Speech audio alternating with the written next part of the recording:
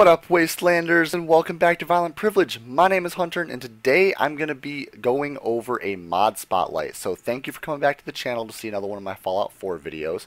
Now, I did do a recent video with the top 5 mods you should download for Xbox, especially if you're just starting out console modding.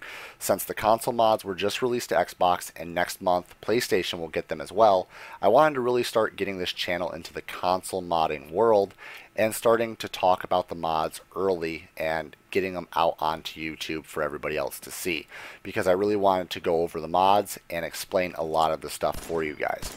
So with this mod spotlight, it's going to be the build your own vault mod, which is basically you build your own vault. So in this video, I'm going to build my own vault, speed run through that, and I'm going to talk about what you can do. So let's begin.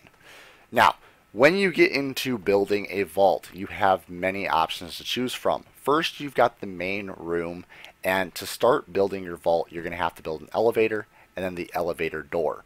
Once you have the vault door in any one of the settlements inside of Fallout 4, you can go down into the vault. You'll have the main room, and then off to the left you'll have another room that you can go through with 2 doors, and once you get into that room, it's an empty room with a workbench or a workstation.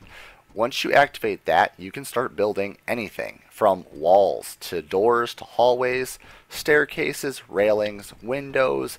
Doesn't really matter what you want to build. You can literally build anything related to a vault, and you can build 1-story rooms to 3-story rooms to 10-story rooms. It doesn't really matter how tall you want to get. You do have different pieces though, and it's really self-explanatory. First, you have floors, ceilings, and walls. You have doorways, hallways, you have large rooms, small rooms, you have windows, elevators, stairways, you have bridges. These kind of pieces are going to link together in some way or another, and basically what you're going to do is you're going to create a room by first creating a doorway and then connecting another doorway onto the other side of that to create the complete door. From there, you're going to have walls on both sides of that door.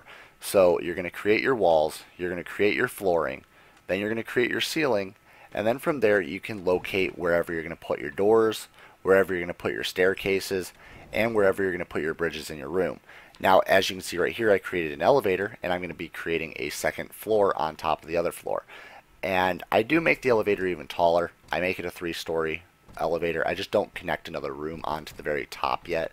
I'm still building the vault, and it's going to take a while to really finish because I want to make this thing huge, because what the game does is it gets rid of the entire world of Fallout 4 and loads it as one small little chunk of existence into the game data.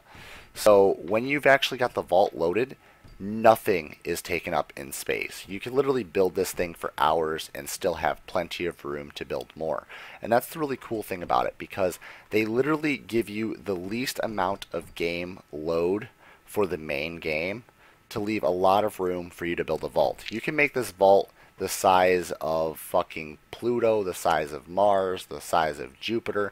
You can literally build a planet inside of Earth, because I mean, you know, you're randomly building each of the vaults inside the sky, but you know, everybody knows that the vaults are actually inside the ground. I don't know. We see the sky for no apparent reason. I guess it's a free zone where we can build infinitely, but that's really how the mod works. Now, when you're doing this, there are going to be some pieces that don't fit together. That just means that they don't go there. Just make sure that you look for the right pieces. You've got corner wall pieces, normal wall pieces. You've got cornered hallways, you've got intersection hallways, you've got even different kinds of doors. You've got an automatic sliding door, a button press door, you even got a door that stays open permanently, and you can either decide to not even put a door in the doorway. You don't even have to have a door. It's just an entryway if you just leave it empty. Now, I am building the bridges and the stairways right now in the video, and this part was really time consuming. It was a pain in the ass to try to actually line up the pieces, but I eventually got it. It's okay. There's a lot easier way to do it than what I did, and I didn't really realize that at first, because you can start adding doorways to each one of the railways. I didn't do that for this room. In the next big room that I have though, I will be doing that, and I will be showing that in another spotlight when I'm actually showing you guys some more building stuff. So there's the building. the building is done. We're actually going to go through the thing now. So this is the room with the workshop. I ended up having some shelves put in a bed. And then we can move on to the rest of it. I'm going to go through the main doorway. This is an automatic sliding door. Once you go through those 2 doorways, you'll end up getting into my first big room. As you can see, I got a food automatic machine. I've got a basketball hoop. Over here, I ended up having a little sleeping room for everybody, for the main workers of the vault, basically. Then over here, I had a game room. Pretty cool. I thought it was interesting to have the game room, and it was really nice. It was really bright and lively. Now, I am going to be showing you how to fully power your vault.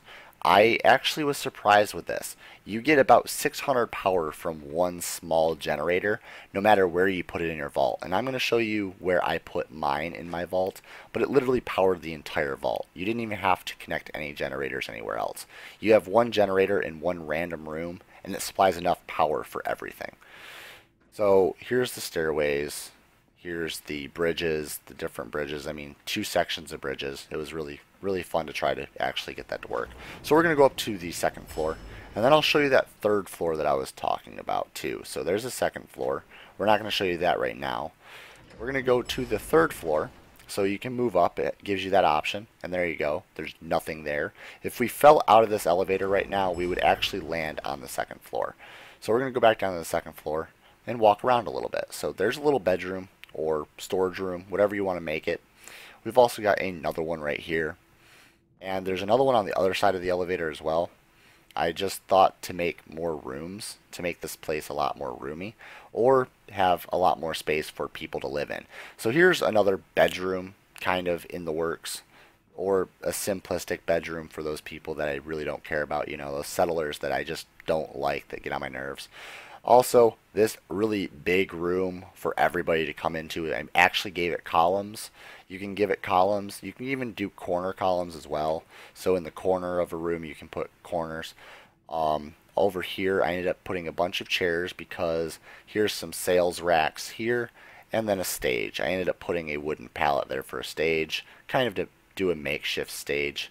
So you can just sit down, you know, view whoever is entertaining for the night. And then there's a bar right next to it, so you can go up and ask the bartender for a Nuka-Cola Quantum, maybe a brandy, some whiskey, some fine wine, vodka, whatever you have or whatever you may desire for that night. But yeah, that was the thing. I ended up putting a lot of ceiling fans up there too. I don't know why. I just felt like putting a shit ton of ceiling fans. Kind of felt like working with as many materials as I wanted. I also made this really big hallway for no apparent reason. And so you go down the hallway and you actually get to the last room of my entire vault that I have so far. And you'll also see the random ash generator. I ended up putting restricted area because this is my room. This is my own fancy little room I want to go in when, you know, I want to get away from those settlers. So I have a shit ton of turrets, some ammo, a generator that powers the entire vault for some apparent reason. It's a small generator, but it powers the entire fucking facility. I don't know. It's fucking weird. So Nuka-Cola Quantum machine right here, milk machine, my safe, all of my stuff, my TV. I can just sit down and relax, watch some advertisements of, oh wait, please stand by, what the fuck. Give me something to watch, Bethesda. And there it is. That is all of it. I got some crazy ass artillery in my room, but why not? Anybody breaks in, this turret's gonna be whooping their ass. So there it is, guys. Hope you all enjoyed the video. If you did, drop a like on the video, share it with your friends, and once again, you can subscribe to the channel for future content, especially more mod spotlights to come. And this is Hunter from Violent Privilege and Wastelanders. I'll see you all in the next video. Ah, giant hole in your face, bitch. Oh, this game is so good. Never get old. It's good.